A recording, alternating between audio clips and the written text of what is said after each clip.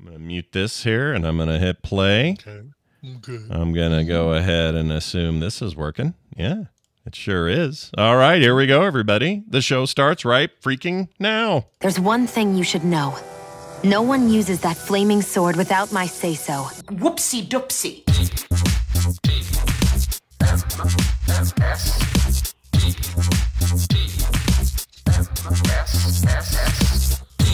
The morning stream. If you have job, you wear the pants.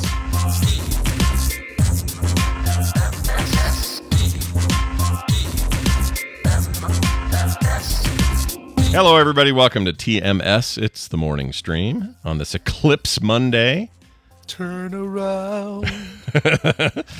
It's April 4th, or 8th, rather, 2024. We got a 4-8-24. It's a lot of fours and divisible fours. And yeah. It's too bad it's almost a math problem. We missed the math problem on Saturday, which would have been 4-6-24. But, oh, yeah, that's true. Well, yeah. That'll come around again in another 20 years. Like the eclipse, we'll get it in just everyone live long enough. We have a partial math problem in our. That's right. It's good to see you all, though, and hope you're all doing well on this lovely day. I'm Scott, and that's Brian, and we have a show to do. We have stuff to talk about. That's right. We have important issues laying at our feet. It's up to us to pick it up, make sense of it, and purvey it to you guys. 420 will be 200424. Claire says that's interesting. Yeah, I like that, except that's just the way you guys do dates. We don't do it that way, right? Or no, yeah, because we put the 4 first. We put the month first, then the day, then the year. I know we've talked about it before, but why did we rebel? Is that us rebelling? Why do we do it different than I don't know why that is. America. Yeah, America. Rebelling. Yep. If it were me, we would put the year first, then the month, then the day, because you can write that in a file name and alphabetically it'll always be correct. It'll always come up in the correct order. Whereas if you do day and then month, all of your first of the months are going to be first, and then your seconds of all the months, all 12 months will be there. And that's a really good point. Yeah. Why don't we all do that? That's a good idea. Let's all switch to that. Yeah. How are we supposed to keep our Dewey Decimal System correct if we don't? Sure. If we don't do that, because that would be such a pain in the butt, right? To go say, "Oh, hey, when is your band going to be performing?" Oh, on 2024-04-20. I mean, maybe we could. Cool. I can't wait to go see you. Just from a storage. Maybe they do this with computers and stuff, and I just don't know it. Maybe they do store dates this way. Some programmer let me know. Hey, you know what? We did when we were programming at the newspaper software company, because I had that set up in my support system, the system I used to track all the technical support, and which I built in freaking SuperCard. Oh my lord! Had like a card for every client, and then a list underneath it of all of their support calls. And this was before what's the big one? Salesforce. Yeah, Salesforce. This was before Salesforce was a thing. Basically, I created our first CRM at the company, and we all used it, and it was great. It was great. We could look up any previous support issue that they've had and said, "Oh, you actually called about this 2 years ago, and we solved it for you by doing this. So just do that." Yep. Look up SuperCard, kids. It will explain everything. Or HyperCard. Or Hyper. What did I say? Mist? Did I say SuperCard? I meant HyperCard. Well, SuperCard was the advanced version of HyperCard. Oh, what? It was actually a SuperCard? Yeah. There was a SuperCard. It was, HyperCard evolved into SuperCard, or at least that was the commercial, create commercial applications with SuperCard. It was, that had Super Nintendo, all of it. Did you ever put, did you ever have to do anything with Access, Microsoft Access? We had to build something with that. I freaking hated Access. Really? I don't know what it is about relational databases and saying, okay, this is going to be my index record. And then drawing, with Access, you could actually draw the little pathways to say, okay, this field here pulls from this separate database by matching whatever comes up in this other thing. Oh, I loved it. I like relational database stuff, but that thing, for whatever reason, we just always had issues. Something got corrupted every other day. Yeah. That was our only complaint. And we was always on this external drive that nobody trusted. I don't know. These were weird, heady days, you guys. This was back in the day. We don't know. I was using FileMaker Pro back then too, and once they added a relational databases, it was all over. I created a big music database to store all my records and single, like the individual songs, so that I could pull up, you know,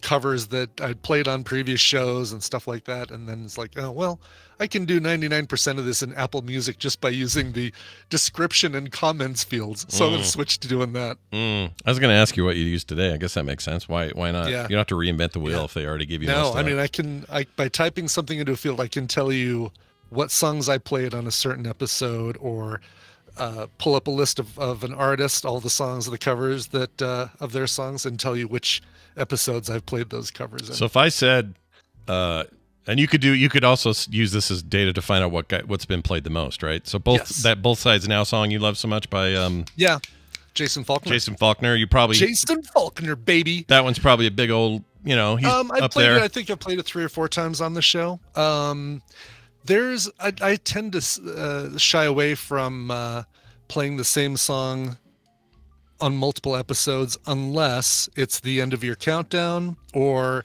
if somebody dies, and that's like, oh man, that version is the definitive version of their biggest hit. That's the one I'm going to play, even though I've played it on the show a bunch of times. But if it's like a regular weekly, hey, their 50th birthday, let's play a bunch of blah blah blah, then I'll always try and find new songs that I have not played on the show. Faulkner's healthy. He's good, right? He's good. He's doing all right. No worries for Faulkner. Okay. He's young. Yeah. He's young. I don't even know if he switched to doing producing. He had a band called TV Eyes for a while. And then he started doing producing, and I don't know who he's produced music for. I need to go back and follow him, because he was part of Beck's touring group for a while. Oh. Why does that fit so well? That seems just about right to me. It fits perfectly, right? I mean, he is That's great. And Beck's still doing shit, right? He does things. Beck's still totally doing shit. Yeah. Making the albums, going on the tours. He's doing all that stuff. He's got the 2 turntables and a microphone going. Both of those things. All 3 of those things, yes. Devil's haircut, all that. Well, great. Fantastic news, everybody. How to speak Spanish. That's right. Who else is going to do it if he's not? We're going to play a call here we got. Oh, cool. All right. Yeah, we asked people to respond to the idea of cops playing their Switch on duty. Good. And what that's, if that was a common thing. We talked about the Japanese cop who got suspended for a while and all that and no pay and all that, or a reduction in pay. And we got somebody right in about it.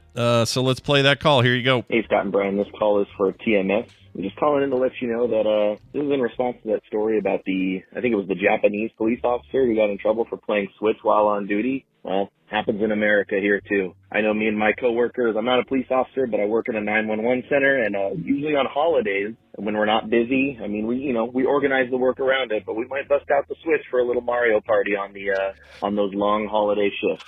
I haven't gotten in trouble, at least not yet, so hopefully that doesn't come down the pipeline. Great show, guys. Thank you. Am I the only one that's surprised to hear that holiday 911 traffic is lower? I guess if it's Christmas, people are at home, I guess. I guess, but I mean, I feel like 4th of July got to be higher than an average day. Yeah. New Year's Eve, there's no way New Year's Eve is quiet at a 911 call right, center. Yeah, exactly. All that drinking. So yeah, you're probably right. Like Christmas is probably dull and boring, and like, oh, we had a Christmas tree fell on Grandpa. Can you send someone over to help us pull it off of him? It's really heavy. Uncle Lewis tried to light his cigarette or light his cigar. Just after the blessing. So you got like Easter's probably quiet, Thanksgiving's quiet.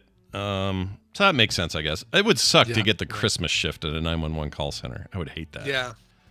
But the fact that these guys are breaking them out and not getting in trouble yet, well, whatever. I think that's great. And also Mario Party, you know what? It's a pretty good time killer. It's all right. It's not bad. Yeah. Did you say Mario Party or Mario Kart? Party, I thought. Party, okay. Yeah. I love the party. I love the Mario Party. I like it too. It's it's literally a board game in your hand, you know? Yeah. And that Switch game got some heat because it's there's some real randomization in it, a lot of RNG in that game. But I really like it. We played it not long ago with some people over here, and we had a great time. Wait, so it got heat for being too random? Yeah, so I guess in years past, it wasn't so luck-based. And I don't know how much of that is, true of older versions of the game. Oh, I see what you're saying. Yeah. Like too much RNG in the games that would require the little mini games that would require skill. Yeah, because out on the board, of course, that's random because you're rolling dice. Yeah, you want your right? dice rolls to be random. That's why I was like, wait, two random? Yeah, so there's but a little, that doesn't make sense. There's a little bit of that going on, but I do like that series more than I think most people do. Some people scoff at it when there's new ones, but I think they're a good time. It initially felt very rudimentary. It felt targeted towards a much younger audience than I think. Yeah. It looked like it was, but it really wasn't. It I think it's fun. It just is, it's got kiddie kind of music, but that just means it's fun for all ages. Yeah. That's it. Yeah. Look, they Nintendo, they make games and people like them. Get over yourselves. All right. Let's talk about your mystery date. Well, how'd it go this weekend? Yeah. Oh, it was awesome. Tina and I went out. It was her turn to pick for me. So we went out to dinner, and then we drove over to the place where the mystery date was going to happen. I saw this big sign that said Cirque Paranormal. So it's like a Cirque du Soleil thing, but much more death metal-y looking. And because of our 100-mile-an-hour winds that we've had over the weekend, sorry, kids, circus has been canceled. Moose Outside should have told you. Really? So, yeah. So it was a bummer. They actually the tent that they had pulled up, it was flattened, or they lowered it to, you don't want the whole tent shaking with the lines and the wires that come down from that thing that people are using to juggle fire while they tightrope walk. Yeah. Kind of thing. Man, that sucks. We're doing they gave us rain check tickets, so we're going tonight at 7:30. So it's not bad. Should be pretty cool. Cirque, I'm pulling up right now. Cirque Paranormal. So literally an outdoor deal. A tented outdoor deal, though. A tented outdoor deal, yes. Okay. That makes it more authentic, I'll bet. Yeah. More than some. Yeah, I think so. Like, it feels more like a traveling, I used to call them geek shows, I guess. Mm-hmm. Ooh, restricted. Under 17 requires accompanying parent or adult guardian over 21. No one under 13 admitted. Uh-oh. What's up there, man? This is not your children's paranormal circus. So I assume it's a lot of like, I don't know, avant-garde looking stuff. Yeah, you got video? Let's see. We got a trailer of some sort. I haven't even looked at this video myself. I'm wondering if I should, because I don't want to spoil any surprises for me. Yeah, you're about to see it. I'm about to see it. Let's see what we got here, Chad. We'll just take a look here on the screen. Yeah. Oh, we got a plague doctor looking guy. We got some. Is an axe? Oh. Violence. This is like very horror based. Interesting. Yeah. All right, I'm super curious about your take tomorrow. Should be interesting because this is wild, dude. Yeah, it looks like if Rob Zombie had a circus. Yeah. Let's see. When is it? Does it go through Utah? The Utah? Does it come through the Utah? It does not. So Casper, shame. Wyoming, Billings, Edmonton, Alberta, Eureka, California, Medford, Oregon. A lot of your Oregon shows. Eugene, Redmond, Happy Valley, Puyallup, Washington, Tacoma, Washington, and then the East Coast, Freehold, New Jersey, Elizabeth, New Jersey. Yeah, so it's interesting, these weird, almost vertical swaths that it takes, right? Colorado, Wyoming, Montana, Alberta. Yeah. California, Oregon, Washington, New Jersey. That'd be cool if they would come here. We can only tour on north-south freeways. It's weird. It's all longitude, and that's it. Oh, wait. That's right. Latitude? Yeah, longitude. Latitude's this way. Yeah, latitude's... I always think ladder, and like horizontal. Rungs of a ladder. Yeah. Oh, there you go. That's a good way to remember it. Yeah. When I was a kid, that was how you did it, so the teacher didn't make fun of you in class. Exactly. Yeah. Very nice. Well, have fun and report tomorrow, and we'll see how it went. Tell you all about it tomorrow. I wonder if they'll let me take pictures in there, and if so, I'll take some pictures. In this video, there's a couple people taking shots, so you'll probably be okay. Okay, cool. So it's probably be okay. Seems like it. Plus, they're showing a lot on camera here. There's some contortionist shit. There is some wacky contortionist shit. Yeah. Ed. Whoa! All right, here's this.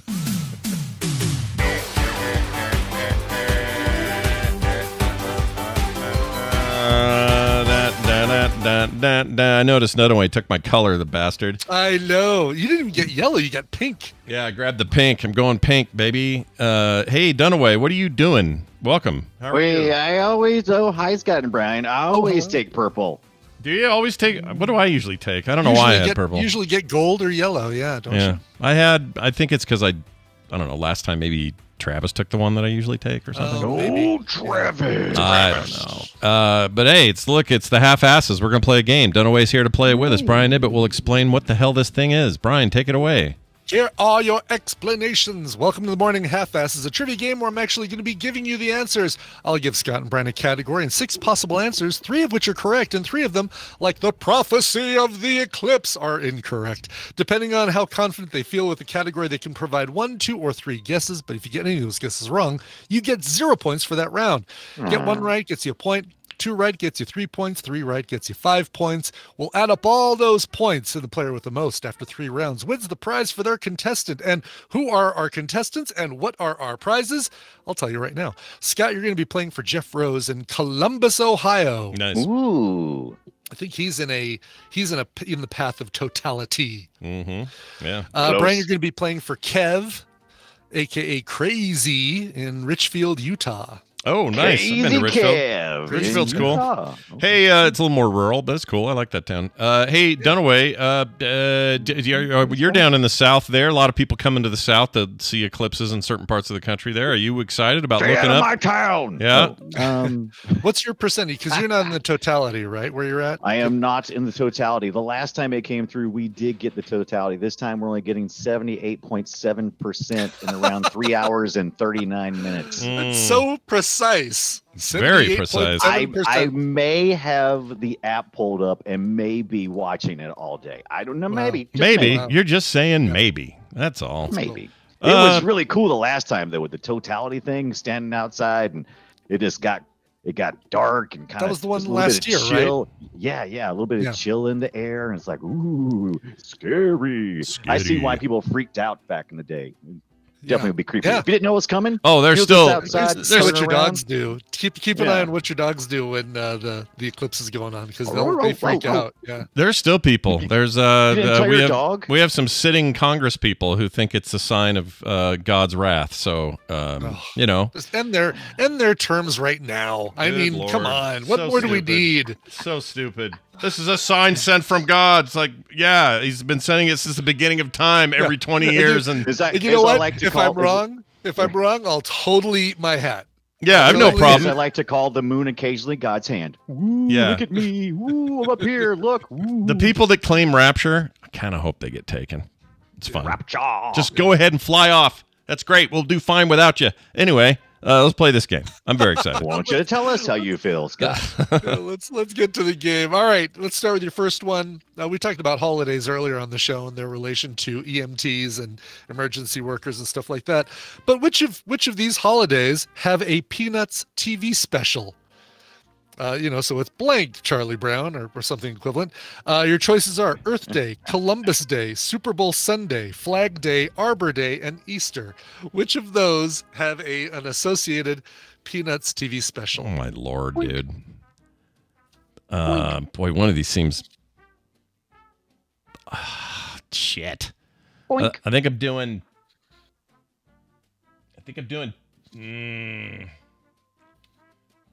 Some of these are trying to trick me. I'm doing Some two. of these I'm doing are trying to trick me. I'm picking 2 pinkers. All right. Okay. All right. Arbor Day is correct. Yeah, it's Arbor Day Charlie Brown, or you're a good Arbor Day Charlie Brown. I don't know what it's called. Easter is also correct. Columbus Day is not. You guys both centered on Columbus Day. There's no, it's Columbus Day Charlie Brown. But Super Bowl Sunday, oddly, is the other one. So interesting. Between the two of you, you picked the 3 correct ones. Both of you also picked the wrong one. Damn it. I've been listening to another podcast called Stuff You Should Know. I think that's what it's called. And yeah, they've been talking about the Peanuts. And I've also broke out my old 1950s through 54 Peanuts collection. I've been reading that in bed every night instead of looking at TikTok and staying up all night and I'm looking at Charlie Brown and saying, "Good night, Charlie Brown." Mm-hmm. Going to bed. Yep. Good night, Charlie Brown's my favorite Charlie Brown special. That's one of the better ones. Yeah. Yeah. All right. Well, let's see if you do a little bit better with question number Not 2 the here. original characters. Little folks was No. different in the first Yeah, ones. they had It's different. like Yeah. Charlie Brown didn't even have a stripy shirt on. Snoopy No, and he was had a walking little on more- all fours. There were characters you didn't recognize. It's like, who are these people? Sure. They're all. It's like those early Simpsons where they're just drawn different, and you're like, who Yeah. are these freaks? Those are Yeah, weird. Those are hard to look at sometimes. They are. I love them. I love them. I know you do. You love everything. But I mean, I love them too for what they are. They're so discordant. It just feels off. Yeah. It's like that It's first. so much fun Because to watch. you're so used to the way things are drawn, the way you know them, and so Yeah. when you see these alternate versions, it's like, was this an AI version of Peanuts or an AI version of The Simpsons? What am I looking at here? Yeah, But it's Scott, very as weird. a cartoonist, it's so much fun seeing where Shell started at and kind of like what. Oh, what I he was agree. thinking I might totally work. agree. It's like anything. If you watch, do yourselves a favor and watch the Family Guy pilot sometime. It is Oh, yeah. weird as shit. It is so weird. yeah. Voices aren't worked out. Nobody talks right, looks right, acts right. Like that is the hallmark Lacey of animation. Chabert, I think, was the voice of what's her face, the daughter. Oh, I didn't even know that. That's even weirder. Yeah. Wow. Yeah. There was like an original, the original SpongeBob episode is super weird. Like they're all like this, all weird. The first Friends I like- episode, it's not even animated. That first Friends episode, that pilot Oh, yeah, is a yeah. nightmare. It is so different than the rest of the show. So anyway, yeah. How Snoopy, like in half of the first comics, he's just walking around with a flower on his head half the time. He's constantly getting flowers and somebody Yeah. watering him. Like, Really? I don't know where you're going with this, but I like it. And he was on Let's dig it. and he was on 4 legs for most of that run, and then Charlie suddenly Brown 2 had legs. like this catchphrase in I think it was in March of 50 or something like that. Anyway, he was like, I get my laughs every time he would do something. He would do something asinine, and he would say, "I get my laughs," and he'd run off. It was great. Really? I love Oh it. my God, Good Grief is so much better. Good grief. Good grief. Well- Yeah, it is. And getting that football taken away. Classic. Classic. Classic. All right, let's get to question number 2. You've had up on screen, so you probably had time to Google these. Prophets of the Old Testament. Which of these are prophets of the Old Testament? You've got Nahum. I'm sure I pronounced that wrong. Deborah, John, Osmo, Joel, Deborah. and Hezekiah. Joel Osment, you say? Yeah, Joel it's- Osmond. Yes. think that's- Haley Joel okay. Osmo. I'm going to guess that's Hezekiah. Probably Hezekiah, right? Hezekiah. Yeah, that's probably Hezekiah. I'm gonna shame Um, myself by not. I don't like the Old Testament.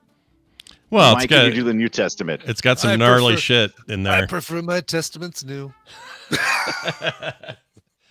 Prophets. I'm gonna pick things that sound old. How about Okay. that? There All we right. go. Yeah, Deborah, Joel, and John all sound like new folks. I'm probably totally wrong, but that's okay. All right. Well, you guys both settled on Hezekiah. Let's just get this out of the way right now. No, Hezekiah is a Judean king. John is New Testament, but Deborah and Joel and Nahum. I'm really glad Osmo is not in there. Yeah, Osmo is not. It doesn't even tell me what Osmo is. Usually, it tells me like, oh, these three are Osmo Diablo the Great. characters, But All yeah. right. Has You don't know Hezek? Osmo the Great of the Old Testament? No, he sounds like he you sounds like, deserve to be smited today. he sounds like one of those like a Orko style sidekick cartoon He character. does. Right, Osmo is like a little hat, floating hat with the eyes underneath it. Yeah, some little shithead you just wish wasn't in the cartoon. There you go. Anyway, Well, I'll tell you, Peanuts, the Old Testament. Boy, you're going biblical today. Mm-hmm. Yep. Oh, and now I'm going to go to the Alps, the Swiss Alps for this one. Ooh, but just like we watched this past weekend on the film stack. Okay. Oh, yes. Well, maybe there was a woman singing in the background about her favorite things. That's what I want you to do is tell me which of Oh. these are some of Maria's favorite things in The Sound of Music. Snowflakes, apple strudel, stockings, poodles, doorbells, and rainbows. Which 3 of these are things you will find in the lyrics to My Favorite Things? Shut up, I'm singing. oh my gosh, it can't be doorbells, can it? No, no, no, no, no, no, no, no, no, Narnia, Narnia, Narnia, Narnia. Picking two I will again. caution the chat room on not putting full lyrics of the song into the chat, maybe. Yeah, jerks. Jerks. Oh, geez, all these sound right and wrong at the same time. Something apple strudel. I'm not going with that. All right. Feels too obvious. Right. Is that what you're saying? Yeah. Apple strudel is good. No, that's not it. All right.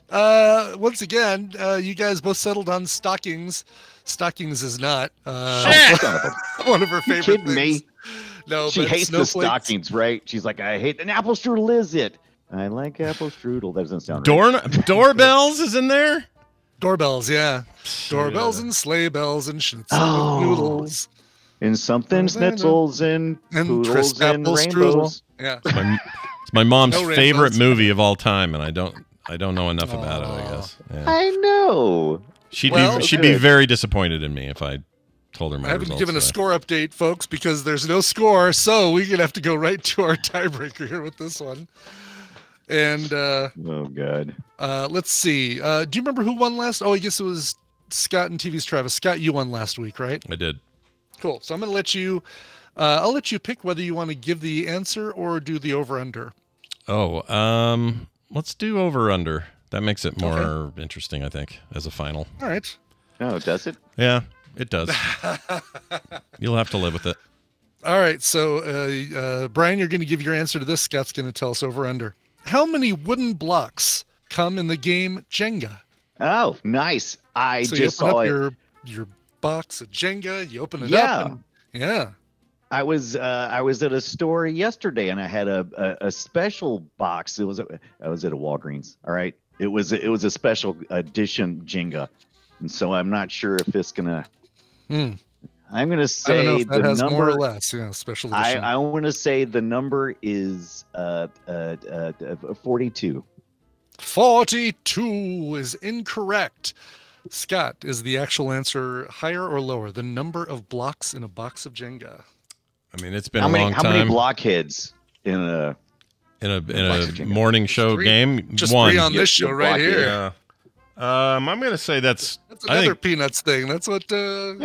all the time. Yeah, good job. I'm going to Call say it's that doesn't feel. That feels like too many. I'm going to say it's less. Okay. You're an idiot. All right. Great. Right said 42. Scott said less. The actual answer is 54. There are 54 Damn wooden it. blocks in a Jenga box. So, Brian, you get the baby. win. Nicely done, dude. You deserve And that it. means Kev, a.k.a. Crazy Knowers in Richfield, Utah, is going to get these prizes. Kev, you won Wolfenstein, The Old Blood, Ooh, and that's a good Super one. Catboy, Mm, both on Steam. Never Nice. played Super Catboy. yeah. Big thanks, by Is the that way, what- to King Quizamabi for sending these in. Yeah. Is that Oh, like Super he's Meat great. Boy but with a cat? I don't know. You'd Yeah, have to it's just, win to I find have no out, I idea. suppose. I have zero idea. But Quizanabi, our newest giver of codes, super nice dude. Shout out to him for being so generous, as all of our people who give us codes. But he's Absolutely. been yes. very nice. Yeah, if you get your humble bundles and you don't care about a couple of the games, send them our way. We'll give them away. It's Yeah, easy. it's a piece of cake. And if you're like, wait, should I send it to Brian or Scott? Doesn't matter. Send it to either one of us. Doesn't matter. You want to send them on Discord? Great. You want to email them? Great. It doesn't matter. You want to put them on your gravestone and make us go to your funeral and read it off the stone and then put them in the spreadsheet? That's fine, too. We're probably I'm not out. going to do that. Yeah. Oh, but, all right. I've gone too far. Well, Sorry. all those other previous things, though, those work, and please do. Give us more. Yep. Very cool. Oh, did I say what the other person won? No. No. The other person, Jeff Rose, you're getting a copy of Song of Horror Complete Edition, also courtesy That sounds of cool. Quizamabi. Be funny if Is that a- was is that a rhythm? that'd be funny if that was Tech TV's Kevin Rose. Or no, what'd you say his first name was? His first name was Jeff. Oh, never mind. Nothing like Kevin Rose. Nothing even close. Not even close to that name. Nothing like him. No. Dunaway, well done, Dunaway. I feel pretty good about your win today, even though I lost. I can't do anything but support you for your win. You know what I mean? We struggled today. It was a toss up, literally. Yep. We had to toss a number up and Yeah. you had to, it was bad. Yeah. Yeah. Also, that's a lot of Jenga pieces, guys. That is a lot of Jenga It pieces. really is. 54. And don't drop them. Yeah. The record, by the way, for the highest tower created is 40 levels. So oh my. 40 Jengas high. And 40 just standard kilos Jenga high. pieces, right? Not the big The thick standard, ones. Or... Yeah, not the big ones you find at millennial bars. That's really impressive. That's Yeah. huge. Yeah. That'd be a fun one to try to break that, right? That record. It would be great. Yeah. Yeah. What great couldn't do it. of all of the records in the record books, if the three of us were like plopped on an island with all the resources we needed, and they said, you guys have to break a big record in the Guinness Book of World Records, what would you guys want to try to break? Stuck on this island, but here, break this record, and we'll let you off Right. the island. Basically, Yeah, is that's what, the only way we get off. You got to break it, whatever it is, and you have the wherewithal to break any of them. Like Right. we could even fatten Dunaway up to be the fattest man if we wanted, or whatever. It doesn't Okay, matter. I would prefer to not do that, but yeah. Largest prime rib steak consumed Oh, by a man okay. on an island. Got it. It's funny. Let's You do it. guys are going with things that you would consume, and I was thinking like world's largest poop. So Might maybe be we able to could do both. Though, make the is two. thing. Yeah, yeah. combine the two together, and maybe we could do that. Yeah, let's double up. I like it. Yeah, what do you got, Scott? What's your what? I'm always what would you impressed. do? I'm always impressed with things that seem stupid to make giant, like Oh, sure. world's giant or the biggest butter or peanut butter cup. Largest quesadilla. Or Yeah, or something. quesadilla Interesting. or whatever. Those things fascinate me because at scale, you have to make them so differently. You can't do it like you would in your kitchen. It has to be Right. bring dump You have trucks to of actually cheese. build and- an oven Yeah. to put the thing in that you're going to be baking. Yeah, so that kind of stuff is interesting to me. So I would go for that. So let's just say the world's largest butter or peanut butter cup, so that Dunaway has to say Reese's the whole time we're there. I'll just call it a peanut butter cup. Solved. Okay, fair. Ripley's, believe it or not, Charles Schultz. He was the youngest person to illustrate one of those. Oh, really? Wait, To illustrate one of the what? Oh, like the Ripley's Guinness Believe It or World Not. Record. oh the book Or the books the Ripley's Believe It or Not books. Yeah, yeah. Oh, really? I always forget they had books before they had a show. I always thought it was just a show, and it was They always had comic strips. one hand Oh, push you up like guy. Guinness Book of World Records or Ripley's? Well, no, They both freak the me out. Peanut stuff. The Yeah. fact Oh, that the Peanut Peanuts stuff. started out before it was cartoons, it was comic strips. who did who was the one hand push up guy? City Slickers? Yeah. There? Yes. Palance. Jack Palance. Didn't he host it? Believe it or not. Wasn't Yes, that he him? totally Did I used to love those? Yeah. Dean Cain did for a while too, didn't he? I think Yeah, he so. did. Is Yeah. that He did. right? The more modern version of it? Yeah, I think Yep. so. Yeah, you wouldn't believe or not where he is now. Anyway, there you have it. That's the fun we had today with a little game there. And Dunaway, boy, without you, it wouldn't have been fun at all. So thanks for being here, man. Yeah. Anything you want to say before I unceremoniously kick your ass? Why are you gonna kick? Well, you don't get to answer a That was question good. with a question, you know? Nicely done. Yeah. Yeah. It was a very mid-sentence. I love it. Yeah. Well done. Get out of here. All right. Let's do this right here, folks. It's time for, where is it? This. It's time for the news brought to you by. Man saves woman from drowning. Woman doesn't return favor. All right. Guess the movie, Brian. My guess is Titanic. You are Right, correct. that, It is Titanic. But Nice. she does save him by going and getting a gun to shoot the handcuffs that he's because if he doesn't get those handcuffs off, he's handcuffed to the bad guy's office and the water's filling up. That's true. And that is saving him technically from drowning, isn't it? Right, because he's not going to die from being handcuffed. He's going to die from drowning because he can't get any air. I think But, that's a good point. This is a bad one. Yeah. Because Yeah. it should be man saves woman from drowning after she saved him one time from drowning, but doesn't return it a second time. Doesn't save him the most important time from drowning. Yeah. Yes. Win Magus wants to know, what is that? Jack, this door just isn't big enough. Oh, that's right. It was an axe. That's right. Which one was the Jonathan Frakes one? Ask Win Magus? Whether you ask questions. Have you ever been that in a was car the, with a blah, blah, blah? What was that called? Was that Have you ever been in a chicken? was that Believe It or Not? It was No, it was something else. Like a like In Frakes. Search Of or Exposed or something like that. But, Beyond Belief, Fact or Fiction. That's it. Oh, that's it. Yeah. Yeah. The Have compilation. you ever wondered why the sun is hot? I I love. love that supercut of all of his questions. I think this To is a it. huge parking area and realized you'd forgotten where you parked your car. Ever gone mountain biking? What do you want to be when you grow up? What's the right tip? Have you called a plumber to your home lately? How superstitious are you? How much money would it take to make you spend a night in a cemetery? Would you display this as a trophy? Do you have a pet? Do you have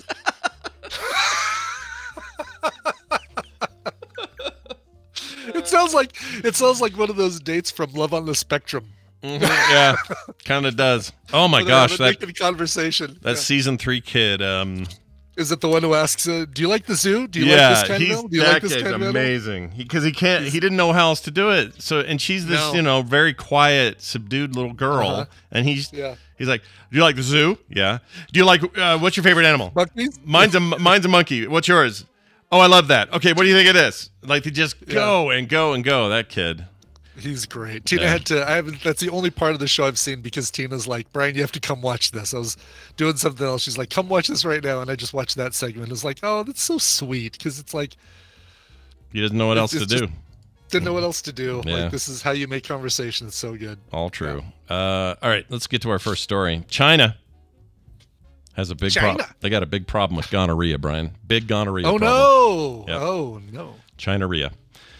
I don't practice gonorrhea. Anyway, the study finds that gonorrhea is a huge issue in China, and they're going to have to deal with this sooner or later. Health officials have long warned that gonorrhea is becoming more and more resistant to all the antibiotic drugs that we have to fight it. Last year, the U.S. reached a grim landmark. For the first time ever, 2 unrelated people in Massachusetts were found to have gonorrhea infections with complete or reduced susceptibility to every drug in the arsenal to fight it, including the frontline drug ceftriaxone. Sure. Maybe. Luckily, they were still able to be cured with a high dose of injections of the stuff, but the U.S. Centers for Disease Control and Prevention bluntly notes, I don't know if this is that blunt, but anyway, quote, little now stands between us and the untreatable gonorrhea, unquote. That's scary as hell. Sure can be if you got the gonorrhea. Well, no, I mean, if you've got the untreatable gonorrhea, right? Like the fact that we've had gonorrhea that you could just treat with a, what is it, like a shot of something. Well, I guess it's a shot of this ceftriaxone or whatever it is. Yeah, the point is it's just becoming resistant to it. So if it's becoming resistant, yeah. So, geez. I don't know if that's one of these resistances where if you have gonorrhea for the first time, you're fine. You know how, like, if people do a lot of antibiotics, they they develop a tolerance to it, or their strain develops a tolerance to it. I guess. However that works. I have a medical question. Oh my gosh! Okay. That I meant to put in the notes, completely forgot about it. I'm glad this came up. I got to ask this question. So, may the ears of Dr. Jerry Tolbert burn right now as I evoke his name. We'll get our answer in a chat that's marked by a purple circle. That's right. Anytime now. That's right. Here's what I want to know, Jerry. And you can call this one in as an answer if you want. You respond however you want. But I was told this weekend by somebody, I will not name who, but they told me that the reason babies' heads smell so good, because there's a real sweet, like, babies smell great. When they're not shitting their pants, they smell great. There's something about them. And right now, we got a couple of infants in my life. And so holding them, I can just nuzzle them and go, oh, you smell so good. And then somebody said, you know why that is? And again, I'm not going to say who it was. And they said because brain surgeons have shown, this sounded like bullshit the minute it started coming out of their mouth. Brain surgeons have shown that the reason they smell good is because they're thin skin and they don't have the fully formed skull bones and stuff, plates. They're not, you know how you have the weird little triangle of death spot that you can't touch and stuff. Yeah. He says what you're smelling is the actual brain smells like that, and it's coming up through the head, and that's how what you're smelling is their brain. And I don't believe it. And they were dead serious telling me this. They were like, "Oh yeah, no, you're smelling their brain. They just happen. It's a sweet smelling organ." Don't think. All right, I'm hoping that somebody proves this wrong because I feel like this is total BS. Like, they smell good because you put baby powder on them and baby shampoo and you know, you're keeping them clean and they're not sweaty and gross and and little babies don't have the hormonal reactions that, like, say, a teenager has where everything stinks. They just don't have that yet. It's like Van can be as dirty and as sweaty and as dirty kid as you can make him. But he doesn't get reeky armpits when he's 5. It's just they're different. So I think that's what it is. I think it's complete BS. I didn't believe it the second I heard it. So somebody somewhere, just fill us in. I know there's a flood of links. I'm not going to go read them all. I want Jerry Tolbert, who went to medical school and graduated, to tell me up or down how much BS is this. Do brains smell good? Because I really wanted to know. Because they do. Like Ramona was here last night, and I just want to just sniff her head until they leave. She just smells so good. She's so cuddly. God, now I totally want to know who told you this, by the way. But I know you don't want to name. I don't want to name names because someone I know listens, and they told me, and they really, and I went no, and they're like, I just promise it's true. I'm like, well, show me it's true. Well, I'll send you some stuff, which I've not gotten yet, by the way. Yeah. Do your own research. Anyway, so this gonorrhea deal. It's really bad in China. It smells really bad, by the way, the gonorrhea deal. Yeah, nobody wants gonorrhea. I wouldn't want gonorrhea based on the name alone, you know? Mm-hmm. I don't even know what it does. I haven't looked that deep. But I know it's an STI, or STD. It's a D. Mm-hmm. STI would be surgically... Yeah, and I can't remember which is the one. I know herpes is you basically just have it. You just treat the symptoms. Syphilis and gonorrhea are treatable, right, with shots? Right. Yeah, they're both bacterial, aren't they? Or maybe they're viral. I don't know nothing about this world. Never had an STI in my life. Or an STD. I thought it was sexually transmitted disease, STD. That's what I thought. STI is what? Nothing? STI. Sexually transmitted Ireland, because that's where it's coming from. I wonder what the infection, sexually transmitted infection. Oh, so, you know what? Maybe sets it apart from disease, which is more untreatable. Oh, Dr. Calhoun says they changed it to STI for some reason. Okay, but we don't do disease we don't call it a disease anymore. So my brain saying STI was actually correct. Weird. Yes. Once in a while, it gets it right. I don't know how. Yeah, broken clock is right twice a day. Yeah. I guess so. If I say STI enough, I'm going to get it. Let's talk about the International Space Station. Some crap fell off of it and hit a house in Florida. Oh no! They say May, but I don't know. They're still trying to figure out whether it happened or whether it's from the space station specifically. But move over, Boeing. Like it'd be pretty. Well, I guess it'd be pretty burnt up from going through the atmosphere and stuff. So I think most of the time that stuff dissipates in the atmosphere, right? Something falls out of there, but once in a while something will get through, just like meteors and stuff. And it says here, a few weeks ago, something from the heavens came crashing through the roof of Alejandro Orteo's home, and NASA is on the case. In all likelihood, they've had to pause it for all this eclipse stuff, though. They're busy. Right. That's right. NASA's temporarily pausing the case because we need to focus a camera at the eclipse, and then we'll be back to your case. That's right. 65 minutes, by the way, the current video says on NASA's website till we get to see the eclipse on video. Anyway. Yeah, is it still okay? Yeah. Does it say how many more minutes till their broadcast? 65. 64 now. All right. Yeah. A little over an hour. A few weeks ago, I already mentioned that. In all likelihood, this is a near 2-pound object that came from the International Space Station. This guy says it tore through the roof and both floors of his 2-story house in Naples, Florida. Yeah. So, right, like basically just like that comic strip of, right, just as you imagine. Jeez. Yeah, and they always say, someone confirmed this. Who was it? Shit. I can't remember who I was listening to. Some astrologist astronomer guy, not astrologist. He said that if you could fire a speck of sand from far enough away at the right velocity, when it hit the earth, it would have the power of some number of atomic bombs. Just that speck of dust. Because really? Of just 1 grain of sand. Yeah, if you could get it through the atmosphere and all that. But so Bobby is saying this is what he was planning on talking about for his segment today. So should we? We can hold off. Next story, and we'll pick it up when Bobby. Yeah, I had no idea, Bobby. That's fine. We can totally do that. Totally, yeah. Tell us more about it. Did Boeing make the International Space Station and nobody told me? We'll have to. Maybe Bobby has some information on that grain of sand thing. Maybe he does. All right. Well, where are we now then? Oh, Harvard. Let's talk about Harvard. Their school. They have removed the binding of human skin from a book in its library that was famously there for a long time. Yes, this is the one. This is the book that is bound with human skin, and I thought so. We had this trivia question: in which school library would you find this book that's bound with human skin? And I got it confused with the was it the Book of Kells in Trinity College? And so, but we never came up with Harvard as an answer. So I didn't take a good answer away and replace it with the bad answer. But yeah, this is a trivia question we got recently.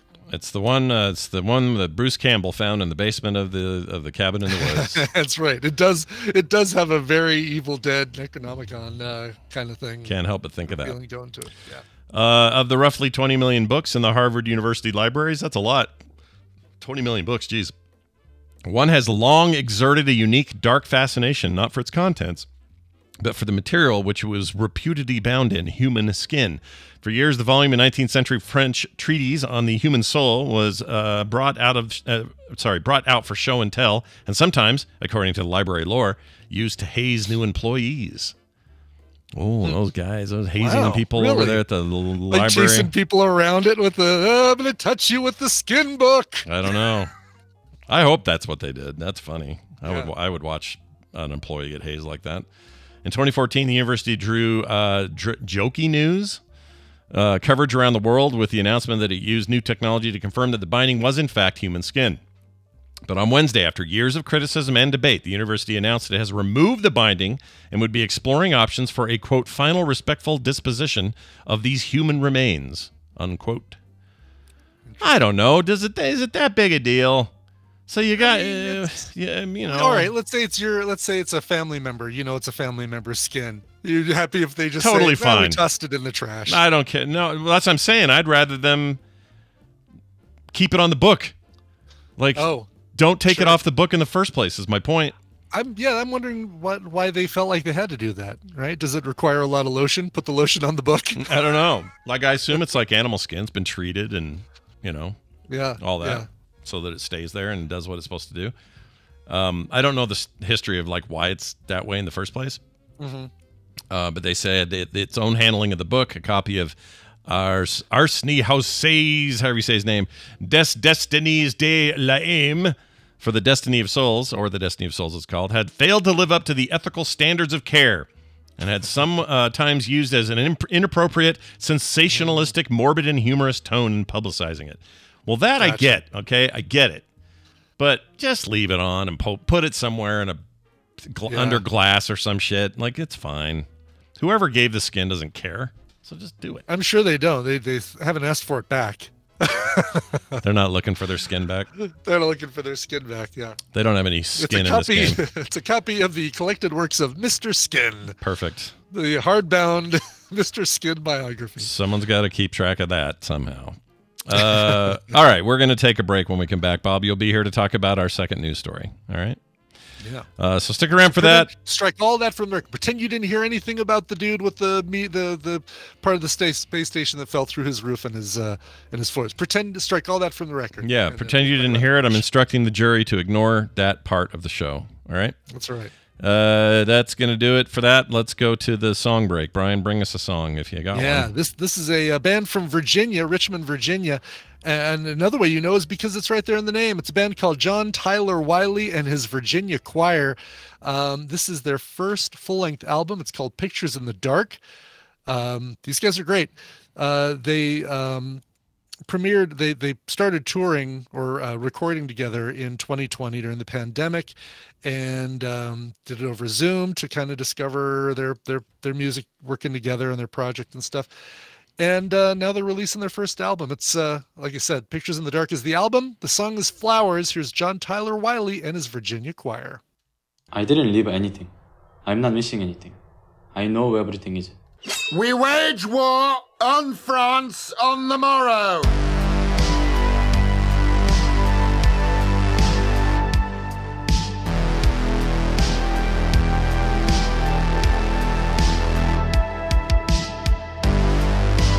And we're back. Who was that again? Yeah, that's a band called John Tyler Wiley and his Virginia Choir from their brand new debut full-length album, Pictures in the Dark. That is the song Flowers. Nice. Go get it. Yeah. Check it. Catch it. All right. Bobby's on his way. How do we know? Because this is playing right here. Science! Bob is hungry, and the soup looks good. Bob, his mom called him Bobbert. Welcome to the show. It's nice to have you. How are you? What's going on? I'm doing great. How are you? I'm good, man. I'm good. Sorry we almost usurped your topic by accident. No, look, I'm not here to tell you guys how to run your show. Yeah. I would have easily pivoted. You've got a backup, a good backup I story. always have something to talk about, right? So that spec. I was mostly saying, "Whoops! I guess maybe I should get back into the habit of letting Scott know what I plan to talk about." Yeah, just in case. Sometimes it's fun not knowing, but I get the value in it. I had a question though. That speck of dust thing, is that provable or a thing that anyone can tell me is true or not? I can't remember who said it, but somebody. Yeah, like particles like this, like the size of a grain of sand, can embed themselves into parts of the space, and they often do. That's why they have different shielding and very thick glass and all that kind of stuff. But can one come like the story that if you could launch one at the right speed somewhere out in space, and it hit the Earth and wasn't interrupted by the atmosphere, was like let through. I was gonna say, yeah, the atmosphere would totally burn up in the atmosphere before it got. Right. Assuming the atmosphere let it through, though, is it, the power of some bomb or something? Or well, is that... theoretically, yeah. I mean, because to move it, like, you've got the mass of the grain of sand, but then you also have to factor in the energy. The kinetic energy of it moving, so all of that energy is what would cause a huge impact or explosion or something like that, right? If, like you said, if the unrealistic situation where there is, like, if we removed the atmosphere, right? It would have to be going really fast. Yeah. So, because obviously there are things like the moon or Mercury or Pluto that have no atmosphere that get struck by grain of sand size things all the time, and they haven't exploded yet. Yeah. It'd have to be like speed of light, right? Or yeah, and the closer an object gets to the speed of light, it's kind of, this is not accurate, so physicists don't at me. But this is a very loose shorthand way of saying it, but the closer something gets to the speed of light, sort of like the more massive it gets from a certain frame of reference. And so because of all the energy, and energy and mass are the same sort of thing, really, when you boil it down, and so there's all of that. So whatever energy you've put into it to get it to go that speed, that energy is going to be dissipated once it hits something. So right. But there's a reason why scientists would be concerned about a car-sized meteor coming toward Earth. Because, oh gosh, for sure. Because again, energy and mass are the same. So it can be moving a lot slower than close to the speed of light to have tons of energy if it's very massive. Yeah, exactly. Yeah, that would be enough to tear you a new butthole here on the planet. Which explains why something that is just like 2 inches long would go straight through 2 stories of a man's house. Right? That's right. No kidding. Yeah. Well, let's talk about that. So this happened in Florida, and there was, I don't know why all the articles I found 3 others that all say may have hit a house. Is it not certain that this is where it came from? Is that why they keep saying it? Definitely hit his house. He tweeted about it. Well, I think may not be from the space station. That's the May part. Right? Yeah, the May part. He included pictures. He found it like in his basement or crawl space or something. And is that how big it is? It's like 2 inches. I know they said it was 2 pounds. How big was this thing? It's just a couple of inches long. But see, that goes to what they think that it is. They think that it is a piece of. Okay, so let's back up, right? Yeah. So the thing that came through this guy's house, it happened on March 8th. And he was wondering, well, what in the world is this? That just came through my house and just went straight through all the stories. Fortunately, nobody was in the house, by the way. Well, that's not true. Actually, his son was in the house, but he wasn't home. It made a really loud exploding sound that was picked up on like a Ring camera, like everything's picked up on nowadays. Well, yeah, right. Yeah.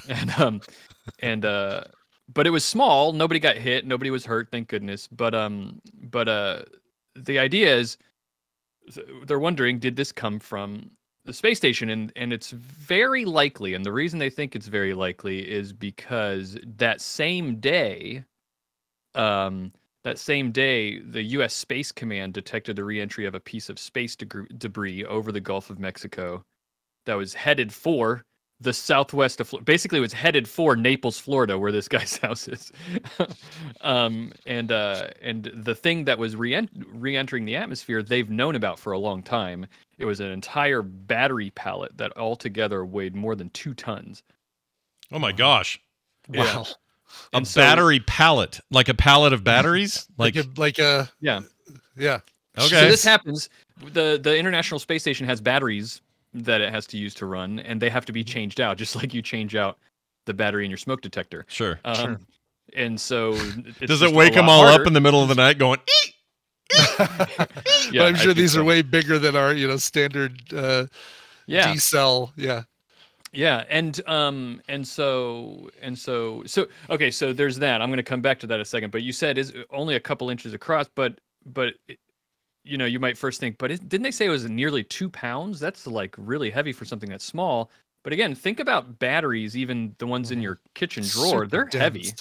Yeah. And so the material used to make a battery is metal, and other stuff, of course. But batteries are really dense. And so the batteries that they use on the space station are even more dense. They're made out of even more dense metals and materials.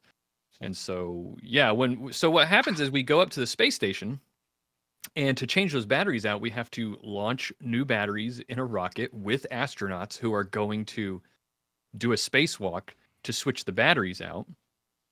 And then when they switch those, the depleted batteries, they send back down with the rocket that came up to deliver, right? Right. Sure. And nowadays sometimes I think there are whole rockets that can re-enter and land, but usually the way that happens, the way that they bring the rocket back down with it's not just batteries, they'll just get it's like they're making a trash delivery, right? Like they load the rocket full of a bunch of stuff that they need to get rid of. Then send it back. Yeah. Yeah, but it's a controlled burned reentry, and they make it land somewhere in the middle of the ocean somewhere, right? Right. Sure. They know that that's going to happen. Sometimes Utah desert. We get that a lot down here. Sure. Right. I don't know why, but they do. They like it. It's a big wide area to aim for. Yeah. Exactly. Yeah. It needs to go down in a place where they know people aren't going to be. Right. Right. They don't want to hurt anybody with their batteries and the poo bags or whatever else is coming out of there. Right. The trash, all the space station leftovers, and yeah, exactly. Their chicken nugget containers and stuff like that. Right. Space nuggets. Space nuggets. So what happened with this though is this was years ago. This whole pallet of depleted batteries has been flying around the Earth for years, actually, because years and years ago, I think it was 5 years ago, they had planned to come up and change the battery.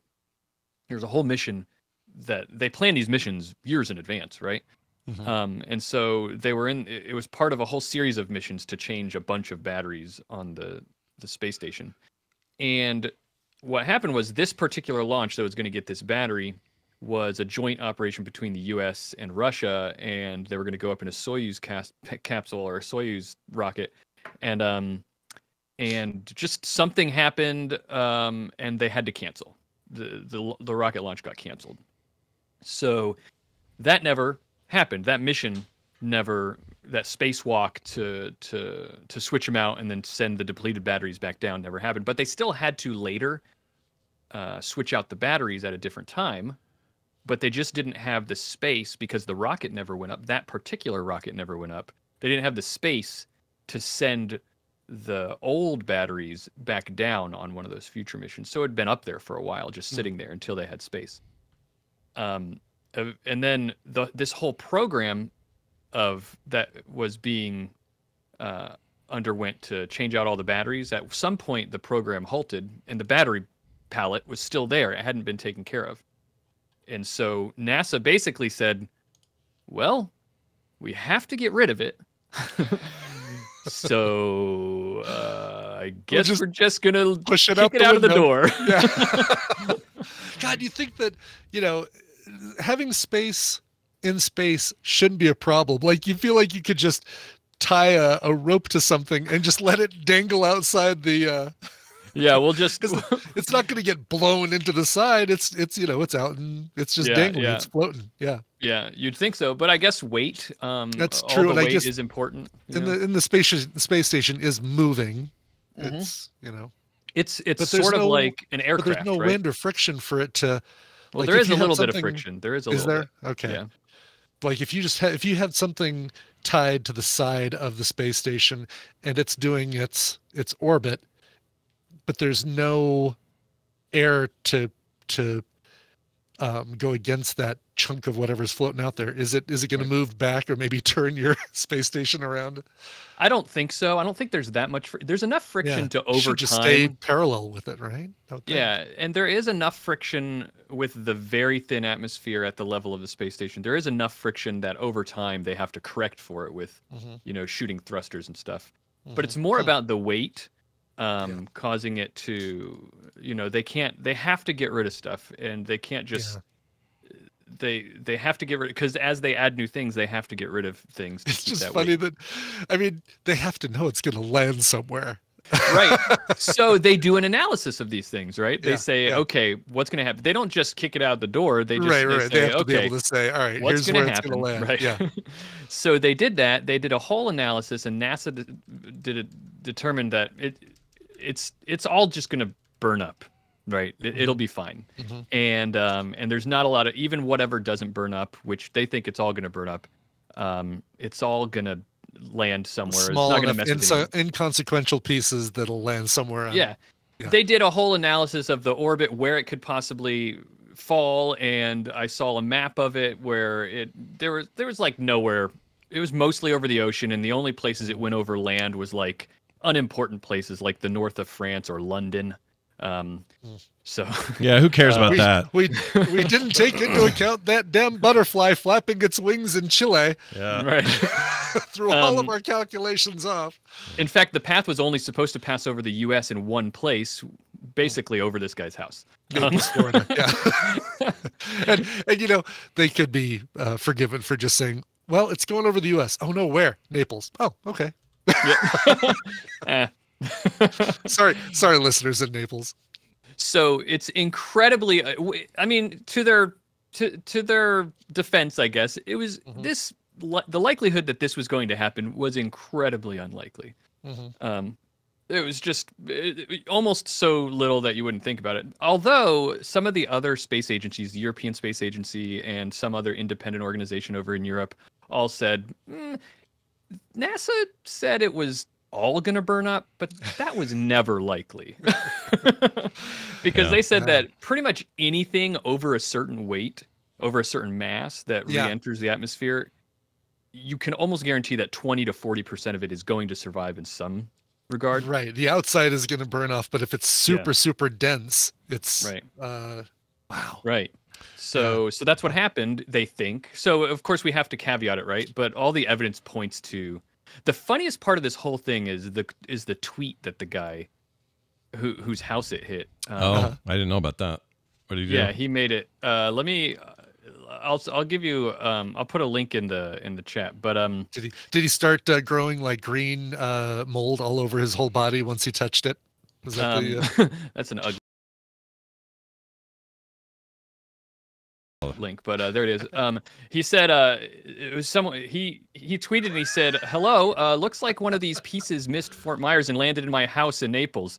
Tore through the roof and went through 2 floors, almost hit my son. Can you please assist with getting NASA to connect with me?" Wow. It's just so funny to me that the fact that he begins his tweet with "hello," like he's talking to NASA customer service. Yeah. Right? It's just so funny to me that he's like this is how he's decided to figure this out. Do you think look, something landed on my house that I think came from the space station. This thing's such a burrito, man. Look at that thing. Yeah. It is, yeah. It's just nasty.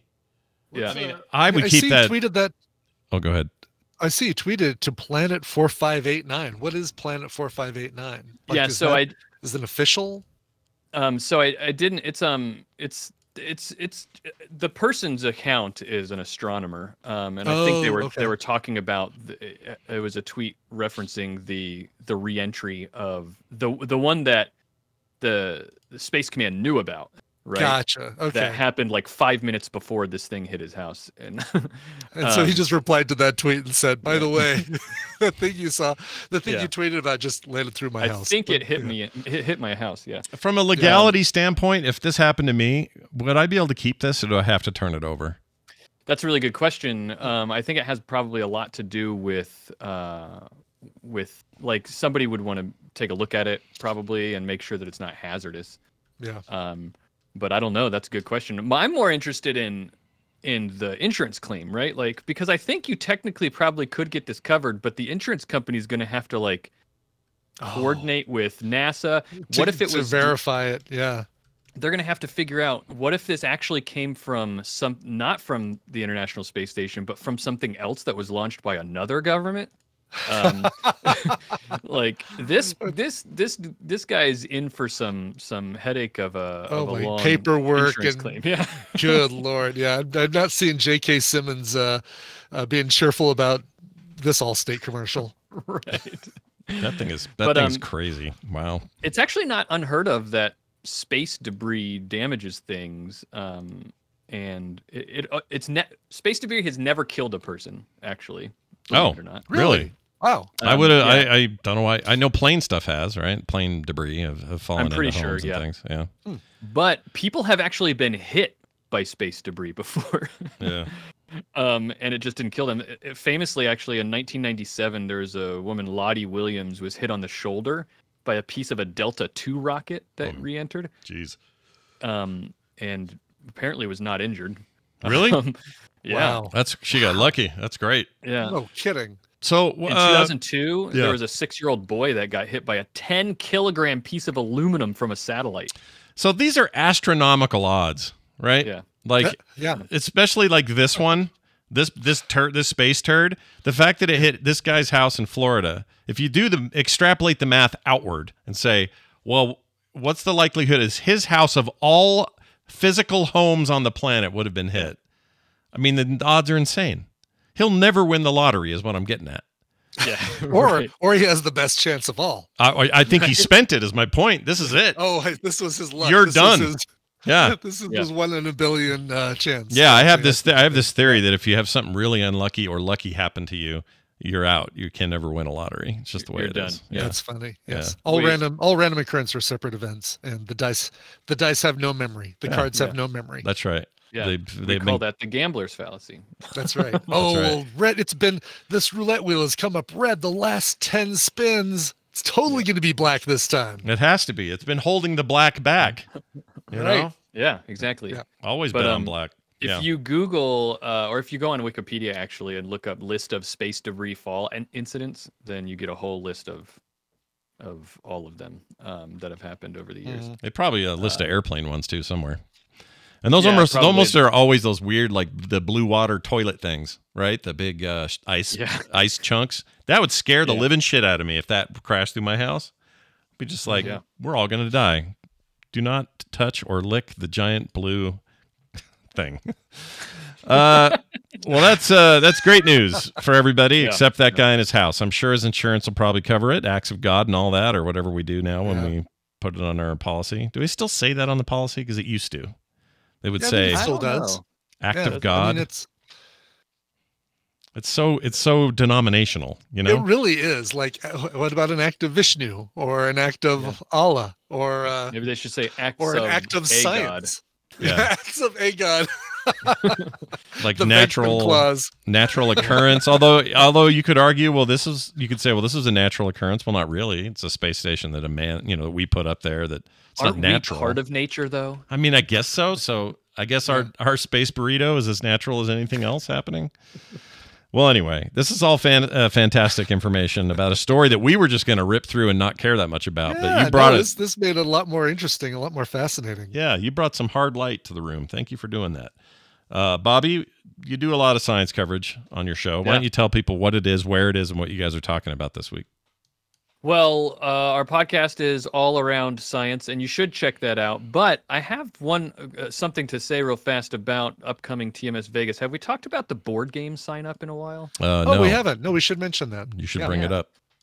Yeah, I've looked at it this morning, and it looks like there's more board game sessions people have put on there and more people signing up, but certainly not as many people that it sounds like are going to be there. But if you go, I know that if you go to the TMS Vegas Discord channel, it's in the pins there. I don't know where else it's on. It's on VivaTMSVegas.com as well. Let me make sure. the spreadsheet is a Google Sheets thing that's all the events that are going on. Yes. Also, but one of the tabs at the bottom is the board games sign up. And Big so if you're blue gonna be button there- on Viva TMS Vegas that says board game sign up, and it takes There you you go. right to what you need. Yeah. So Nice. you should check that out. I know I have a full group of people who are going to play Evolution with me. So I'm thinking about bringing a game called Gloom, Fairy Tale Gloom, that you guys would probably really enjoy playing. That's it's a storytelling game, is what it really is. It's like Fairy a card Tale- game, but it's a storytelling card game. And is there improvisational storytelling by the player? Is that how that works? Basically, yeah. The idea is that you all have a family, and they're all based on these fairy tale characters, but it's very dark. And the goal is you're supposed to make your family of fairy tale characters have the worst life and death possible. So what you're doing is you're playing cards on your family to make them have a miserable time, but other people are trying to beat you by making your family have a good time. But the storytelling aspect of it is that you're supposed to, every time a card is played, you're supposed to add on to the story that's being told about the families and all of the things that are going on, to justify what you're doing. Okay. So it's kind of a fun, Someone in kind of a a bunch of fun people in the chat are responding. They love that game. So yeah, it's super fun, really fun game. I'm thinking about bringing that as well. That's cool. So. All right. Yeah, I since I don't know what might be going on with me and editing and preparing for the show, I'm leaving myself open to say, oh, you got a space open? Great. I'm going to sit down and play some. Yeah, I think I might even do that with this game, not put a sign up on the thing. I might just bring it and Just see bring it how and it see, feels. You know? I'm just gonna float. I like floating. So. I like do floating too. too. And I've already committed myself to one game. So There you go. anyway. I will float. But everybody else should sign up.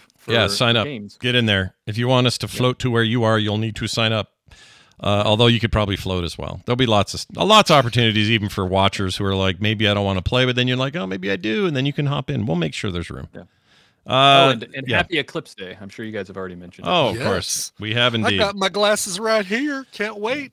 NASA says 2 hours. 35 minutes, 20 seconds until they show it or whatever. So I don't know. I assume they're going to show it as it transitions, right? We're going to start with a little bit of off and then Yeah, they'll show from one of the best places of totality and just have it go, yeah. You get the little Corona thing on the outside. All those Night Attack fans are in Austin, isn't it? Like raining there or something? Yeah, they're getting. Oh, is it? I know that weird like weather. yeah, there've been a few places that are cloudy, unfortunately. Yeah, I feel bad for all the people who made that trip. Well, I think if it doesn't clear. They were going I for drove a they were guy- going for Founders Day though. I don't think they were. That's true. That's true. Yeah. I drove a guy to the airport over the weekend for Lyft that he basically 6 years ago started planning for this. And he's like, all right, let's get a hotel here. Let's get a hotel there. As soon as hotels became available, he got those with refundable hotels, got multiple flights booked for each of those. As soon as those became available before prices got jacked up, rental cars. You can wake up in the morning and decide which way you're going. He basically looked at the 4-week forecast and said, all right, let's cancel the one to Austin. Let's cancel the one to blah, blah, blah. And he's stuck with Indianapolis. And I don't know what the weather is like in Indianapolis, but looks like I've got blue sky. So let's hope it sticks for the next couple hours. Yeah, it's nice and sunny and clear here, but what's our percentage again here in the Intermountain West? I don't know what we get to see. 67%, I think, for us in Denver. Yeah. Okay. We get about 75%. I got some glasses. Okay. We're going to take a look. So. All right. Well, may your eyes handle it, I guess, or Thanks. something like that. All Around Science, everybody, go check it out. Yay. Available now wherever you get your podcast. Bobby, have a fantastic week, and we'll see you soon. See you, Bobby. All right. Yeah, you get 50%. 50? 50. Lame. We got 65. Not a whole lot better. So California getting what, like 30? Something like that? Probably. 20? Yeah. Oh, yeah. Let's see. Los Angeles. 48.6% in Los Angeles. San Francisco gets about a third. Okay. So it seems more like a longitudinal change than a latitudinal change, right? Like if the lower you are, the more. Yeah, because that's a small jump. Atlanta's getting, 84% it looks like, is what this says. It's pretty good. 84.7. Yeah. Oh, I like those odds. They're not odds. Enjoy that, Red Fraggle and Nutabaton. Indeed. All right, that's it. That's the show. We're done. There will be a Monday show tonight. Check it out. Carter and I will be here at 6 p.m. Going live, and there may be some other stuff during the day. Don't know yet. We're working on when we're going to be doing our monthly stream for art and stuff like that. That's all coming up. Oh, yeah. Cool. So watch for that. And all those details can be found at frogpants.com/podcast. There's even like a link to the calendar, which I never mentioned, that has all the upcoming live show times. So you can check that out. I think that's all I have. Brian, do you have anything else before we go?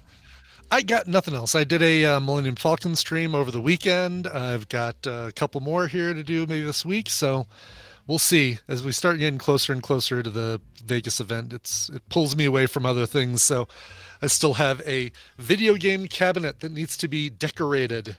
Ooh, look at that trophy. Ooh, that's the prize for the winner. Night 1 trophy, not third night trophy this time. Get it right away. That's right. Got to beat Scott at Joust. Got to beat me at Tron. Dude, you wrecked me in Tron. Just wrecked me. Horrible. And neither of our sticks worked exactly right in that game. No. So it was just a matter of which game came up first. It was like, okay, all right, tanks. I could drive a little bit, but it's really all about the poop. Yep. I kind of want to call them early and go, how's your Asteroids Deluxe machine doing? Because I really want to play fine right now. Could you turn it off for the next 3 weeks and just make sure nobody spills a Pilsner on there? Put a big police tape over that for a minute, just for us. Thanks. Appreciate it. Yeah. That is it. We are going there, Claire, first night. Or not first night, Tuesday night. Well, that'll be first night for a lot of people. So, not Tuesday. Sorry. No, it's Monday night. Monday night. It's the kickoff event. It's the welcome reception. Yeah. So it's our first technical night. Yeah, and Red Fraggle again is going to be managing the brackets and keeping track of who's playing against who. She's awesome, helping out with that. So awesome. Thank you again, Amy, for jumping in and offering to help with that. Sweet. That's going to do it for us. Frogpants.com/TMS is our website. Use it at your leisure. Has links to everything we're doing. That's it. Brian, let's take us out with a song. Okay. A really hoopy Frood, a.k.a. David Hartnett, wrote in and said, "Hey, Shadow and Blinding Light, April 6th is my 36th orbit around the sun, but because I'm a fair-skinned redhead, I would like to seek revenge on that damn star this year by having the moon eclipse it for a few minutes on that following Monday, April 8th. Take that, you jerk!" Anyway, my fiance and I will be road tripping to see the eclipse and having a rocking eclipse theme song for the ride. Oh, I'm sorry. Having a rocking eclipse theme song for the ride home would be amazing. I thereby request Ain't No Sunshine by Me First and the Gimme Gimmes, or whatever you deem fit for the occasion. P.S. Don't you dare play that old lady happy birthday for me. I'm not that old yet. Love, a really hoopy Frood in the chat. Happy birthday. Just kidding. We won't play the whole thing. Just a tiny, tiny taste. Okay? Give him the dance remix one. Let's party. Happy birthday. Just kidding. All right, here is, as requested, Me First and the Gimme Gimmes. See, you thought I was going to play Total Eclipse of the Heart, you fools! From the album Me First Takes a Break from 2003. It's a cover of Bill Withers' Ain't No Sunshine When She's Gone. Get more at frogpants.com. And some sandwiches. Okay, and some sandwiches.